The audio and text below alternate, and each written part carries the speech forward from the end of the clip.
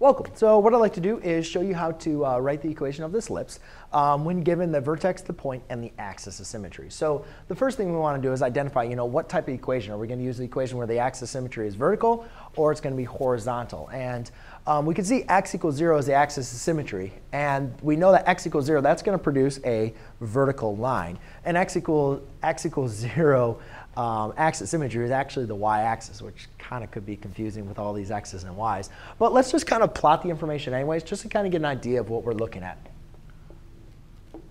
So the vertex is at 0, 0. They're giving us a point 3, 6. 1, 2, 3, 1, 2, 3, 4, 5, 6. OK? And the axis of symmetry is at x equals 0. So I know the focus is going to be somewhere in there. And I know it's going to go through that point. So it has to open up like that, right? It can't open up down because then it would never go through the point 3, 6. So I know the graph is going to open up. So therefore, I can use the form x minus h squared equals 4p times y minus k. All right. Now remember, the vertex is h comma k, which in this case we have 0, 0. So I have x minus 0 is just x squared equals 4p times y minus 0 is just y squared. OK. Not y squared, just y. So now what we need to do is we need to figure out p, right? What exactly is this focus? I just estimated, right? But really, we need to know what is the distance from the vertex to the focus, which is p. So we don't know p, but we do know a point 3, 6. And any point on the parabola is really a coordinate in x and y. So what I can do is if I plug in 3 in for x and 6 in for y, then the only variable left I could solve for would be p.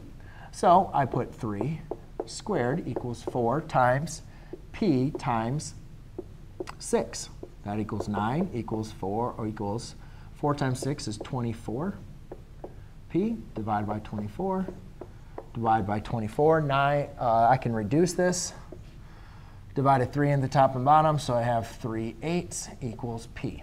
So therefore, it's actually not even close, but my focus is actually right around there, not even halfway. That's going to be my focus. So now that I know my focus, I can plug in my focus back into my equation, which I have is x squared equals 4 times 3/8 times y.